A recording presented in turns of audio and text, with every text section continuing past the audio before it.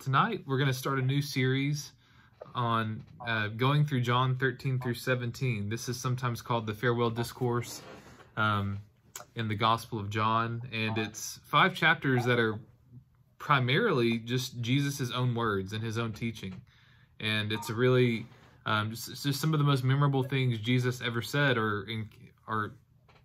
here. And so I want us to spend one chapter a week just reflecting on this really important text and what it means for our discipleship as we, again, are preparing ourselves for the celebration of Easter in just a little over a month. So what I want to do now is, I think what I probably will do as we go through this passage today, I do want to read the whole chapter eventually, but I think I'll probably will read each part as it comes along, so that we're not just having one larger block of reading. So I want you to think about saying goodbye to somebody who you love. And of course, again, given the loss that we've experienced recently in our community, we think of those who we might say goodbye to because of death, but even just a close friend who is going away for a long time, and you maybe aren't sure if you'll ever see that person again this side of heaven. I remember when I graduated from seminary, I'd been in classes with the same people for 3.5 years, and you know, some of them were going as soon as we graduated. Some of them were shipping off to different places. I had a friend moving out of state to South Carolina. One of my closest friends through seminary was from England, and he was returning home soon. And so, you know, the farewell parties were fun. They were filled with laughter. They were filled with stories and memories, but they also were filled with tears. You know, you feel the sorrow of this person who's meant so much to you, and now you're not sure when you'll see him again. They're tears of joy, thanking God for all the time that you had together. And of course, they're moments filled with prayer. But we remember those moments, right? We remember those last words that we share with the people who we love, and again, who we hope to see again. Well, in John 13 through 17, Jesus, we're told from the very beginning, he is preparing for his imminent crucifixion. He knows that his time is drawing near, and so he spends this night preparing his disciples for that departure. He spends it helping them get ready for whenever he's not going to be with them in person anymore. And so, you know, it's Thursday night whenever they're about to share the Passover feast together. And it says in John 13, verse 1, when Jesus knew his hour had come to depart out of this world to the Father, having loved his own who were in the world, he loved them to the end. And so he spends 5 chapters demonstrating in his actions what they should be doing, giving them explicit teaching, and even praying for them before God. Again, this is sometimes called the Farewell Discourse. We're going to call it Lessons from the Upper Room. And we'll learn about discipleship, the person and work of Jesus Christ, the sending and ministry of the Holy Spirit, the certainty of suffering and sorrow for those who follow Jesus, and the necessity of unity in the church, and most of all, the love that Jesus has for us and for his disciples. So again, there's several stunning vignettes, and in this chapter alone, he gives us examples, he gives us negative examples, and he gives us direct teaching. So the first thing I want us to do is to read John 13, verses 1 through 10. So if you have your Bible, leave it open. We're going to be going to it again and again. But John 13, 1 to 10, this is what Jesus says. Now before the feast of the Passover, when Jesus knew that his hour had come to depart out of the world to the Father, having loved his own who were in the world, he loved them to the end. During supper, when the devil had already put into the heart of Judas Iscariot, Simon's son, to betray him, Jesus, knowing that the Father had given all things into his hands, and that he'd come from God and was going back to God, rose from supper. He laid aside his outer garments, and taking a towel, tied it around his waist. He then poured water into a basin and began to wash the disciples' feet and to wipe them with the towel that was wrapped around him. He came to Simon Peter, who said to him, Lord, do you wash my feet? Jesus answered him, what I'm doing you do not understand now, but afterward you will understand. Peter said to him, you shall never wash my feet. Jesus answered him, if I do not wash you, you have no share with me. Simon Peter said to him, Lord, not my feet only, but also my hands and my head. Jesus said to him, the one who is bathed does not need to wash except for his feet, but is completely clean, and you are clean, but not every one of you. For he knew who was to betray him. That is why he said, not all of you are clean.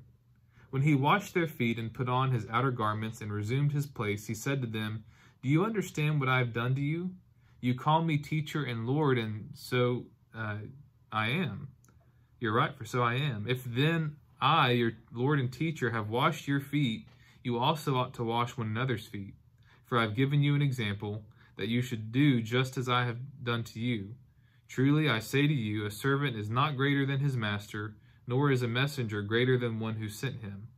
If you know these things, blessed are you if you do them. I am not speaking of all of you. I know whom I have chosen, but the scripture will be fulfilled. He who ate my bread has lifted his heel against me. I am telling you this now before it takes place, that when it does take place, you may believe that I am he. Truly, truly, I say to you, whoever receives the one I send receives me. Whoever receives me receives him who sent me.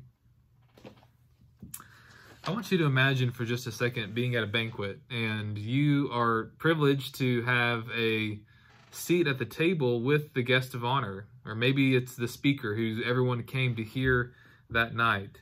And that person walks away from the table. Maybe you think they've gone to the restroom, but when they come back, they're dressed in their work clothes.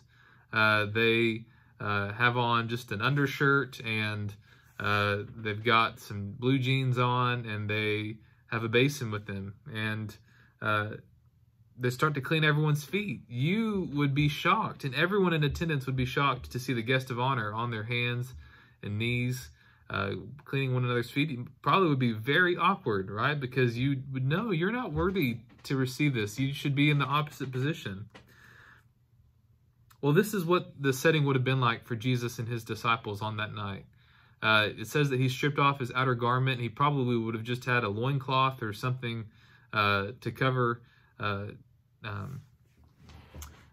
his waist while he was cleaning. And this was a task. Cleaning one another's feet was a task that was necessary, but very lowly. The master of the house would potentially do this for his guests, or one of his servants, or maybe the lowest member in the household. Maybe one of his children would do this task. Because it was not glamorous. Washing one another's feet meant you needed to wash off all the caked up dust. Imagine this is a society where only people wear sandals.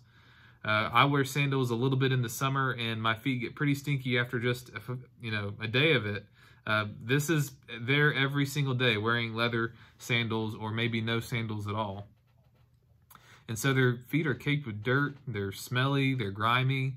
And so this was a very practical service. It was an act of hospitality. And Jesus does this to the disciples. Simon Peter's reaction is not that surprising. Lord, you do this to me? And Jesus says, yes, I'm going to do it to you. And then Peter says, you will never wash my feet. I'm never going to let you stoop to that level of humility. But what does Jesus say? If I don't wash your feet, you have no share with me. It's very striking. And Peter realizes, okay, not only my feet, you can wash my whole body because I need whatever cleansing you provide. I think this is a reminder to us of the humility that's required to come unto Jesus. All right, there are a lot of reasons that someone might not believe the gospel of Jesus Christ, why they might be hesitant to be baptized or to join a church, but part of it is that we have to come to grips with the fact that we cannot save ourselves. Indeed, we can't cleanse ourselves. We have to come unto Jesus for this. It requires humility. We have to set our pride away.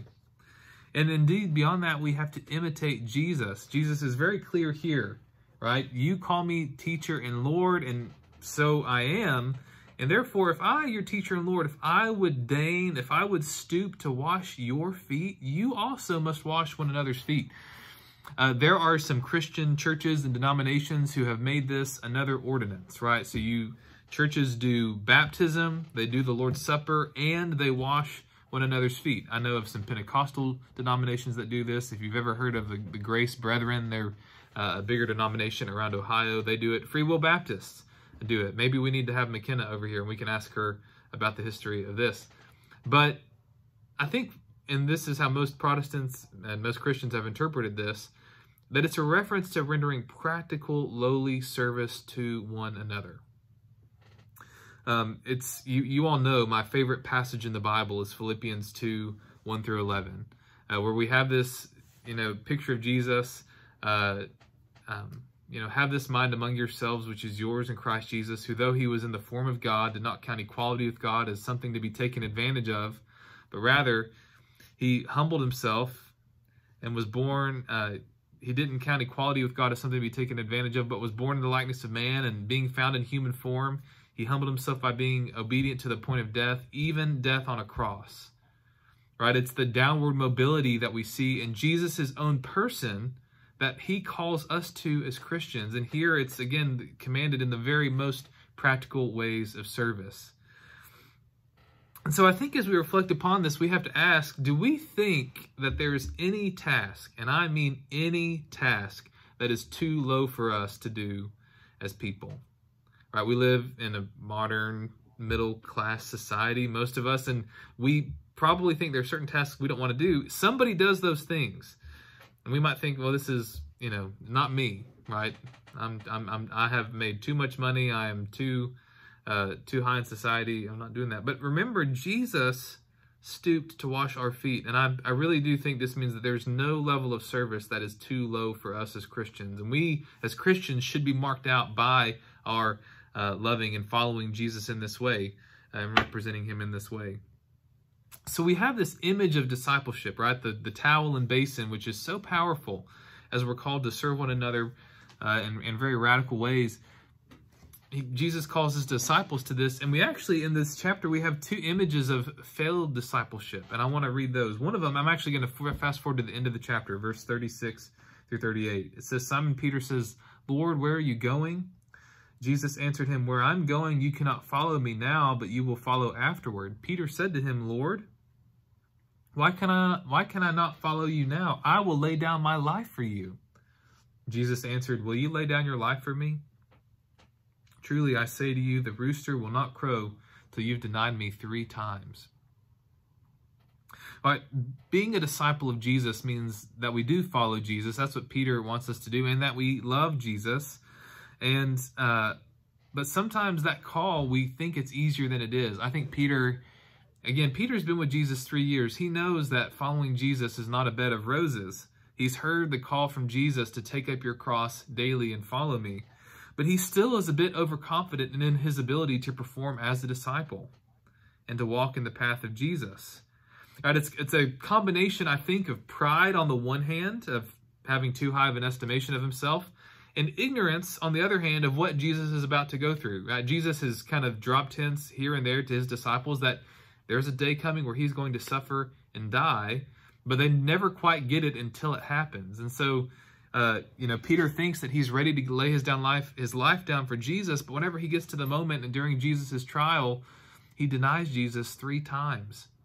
So we have one failure on this end of, I think this will be easy, and we're overconfident. But on the other hand, there's a jaded skepticism we need to avoid. And here we have the example of Judas Iscariot. I want to look at verses 21 through 30 now.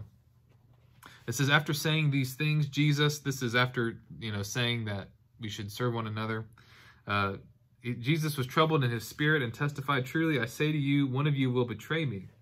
The disciples looked at one another, uncertain of whom he spoke. One of the disciples whom Jesus loved was reclining at table at Jesus' side. So Simon mentioned to him to ask Jesus of whom he was speaking. So that disciple, and most people think this is John who's writing, that disciple leaning back against Jesus said, Lord, who is it? And Jesus answered, it is he to whom I will give this morsel of bread when I've dipped it. So when he dipped the morsel, he gave it to Judas, the son of Simon Iscariot. Then after he'd taken the morsel, Satan entered into him. Jesus said to him, what you are going to do, do quickly. Now, no one at the table knew why he said this to him. Some thought that because Judas had the money bag, Jesus was telling him, buy what we need for the feast, or that he should give him something to the poor. So after receiving the morsel of bread, he immediately went out, and it was night. And of course, if we read the scene at the Garden of Gethsemane, we know that Judas does betray Jesus. And we're not told in all the other Gospels exactly why he did this. I can imagine that he maybe was getting tired of this discipleship. Maybe he was getting jaded about the mission that Jesus was set to accomplish. But nevertheless, he commits this act of treachery. I don't know if any of you have ever read Dante's Inferno. Again, I think a lot of our popular conceptions of hell come from this. And not that it's 100% accurate, but I think it is helpful as a work of moral philosophy. And here's why. The people at the center, the lowest level of hell, closest to Satan, are the people who have committed treachery against friends.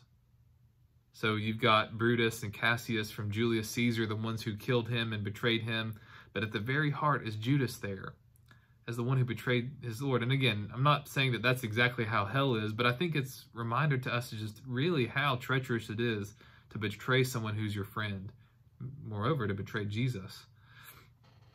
And so, again, the question I would ask us is, if you were to think about your discipleship and which side of the fence you're more likely to fall off on, are you more likely to fall off the side of being a bit overzealous, but maybe naively overzealous about how easy it is to follow Jesus? Or are you on the other side? Maybe you are skeptical about things at times, you have doubts.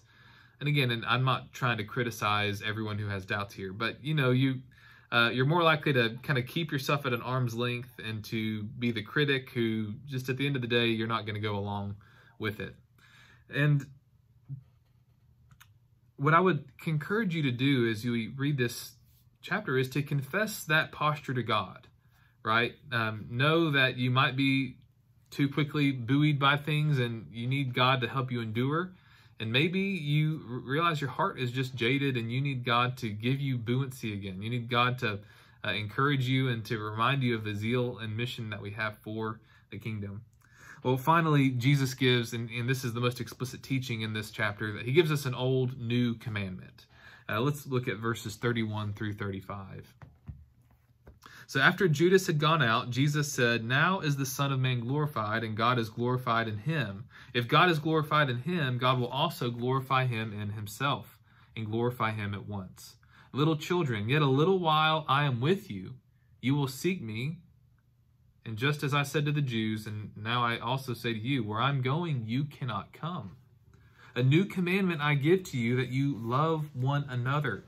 Just as I've loved you, you also are to love one another. By this, all people will know that you are my disciples, if you have love for one another." I think this is, again, it's very striking and it's very clear. What it means for Jesus to be glorified means that he is going to be with the Father again in heaven. John 1:14, that famous verse that says, "The Word became flesh and dwelt among us." And it says, "And we have seen his glory, glory as of the only Son from the Father, full of grace and truth."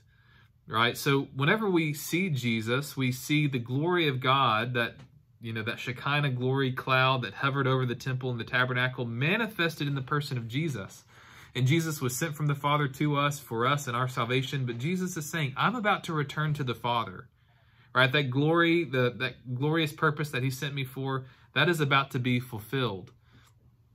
But what that means, and Jesus is going to unpack this more in chapter 14 and following. What that means is, if I'm going to the Father, it means that I'm leaving you here. Right? Where I'm going, you cannot come, right? At least until we go to heaven in the resurrection. So here's what he does. He tells them very clearly what they're called to do. I give you this command. Right? In 1 John, he really plays this up a lot. You can tell this is really shaped how John conceives of his discipleship. That you love one another. Right? We think of 1 John 4:7. "Beloved, let us love one another, for love is of God, and everyone who loves is born of God and knows God, and the one who does not love does not know God." So Jesus is giving them this command, and it's kind of adding upon that example that he gave us earlier, that we wash one another's feet. And he adds this line, which is just so critical.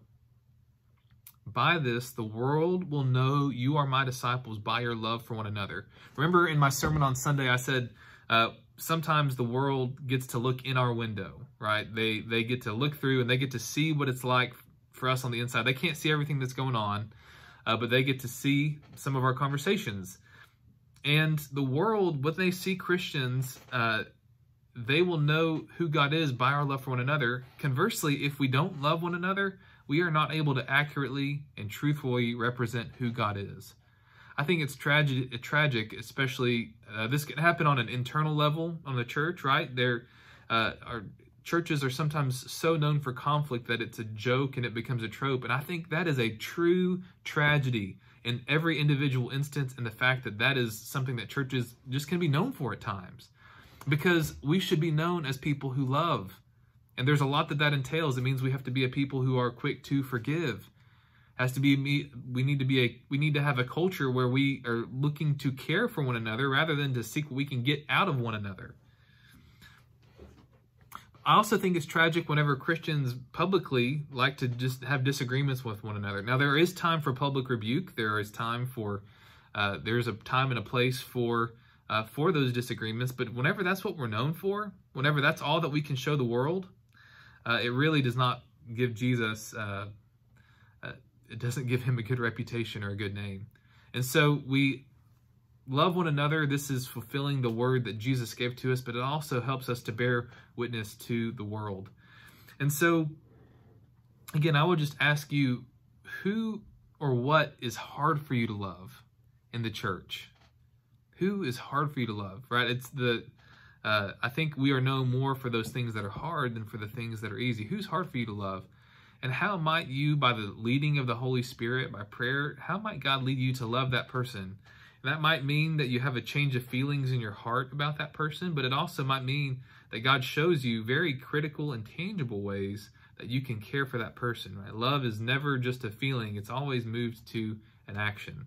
So this is just, I feel like I've covered so much tonight, and this is only the first chapter of these 5. So I am looking forward to the rest of studying the rest of these chapters with you all tonight, and or not tonight, but in the weeks to come. And I hope that you'll come back. Maybe we'll get some more to join us as well.